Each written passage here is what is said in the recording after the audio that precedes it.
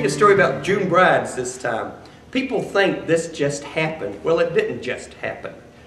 The reason we have June brides, or where June became associated with weddings, is back when they were not allowed to wash their clothes but once a month, and to wash their bodies but once a year. Religious taboos were in here. What would happen is generally they'd have to wait for the weather to warm up so they could go outside and the water would be warm and they could go ahead and take their annual bath. Most of the time this would happen sometime in April or May.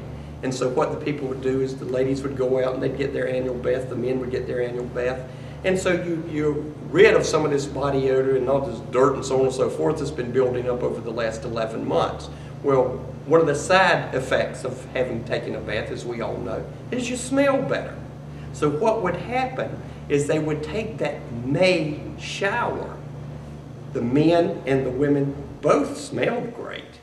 Now they would go ahead and have their wedding planned so that the next month, while they were still clean and fresh, then they would have their June wedding. But that's the historical lore and legend of where June weddings come from.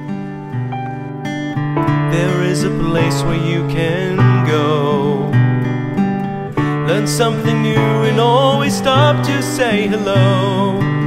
Walk through the trees, enjoy the scene, watch us grow.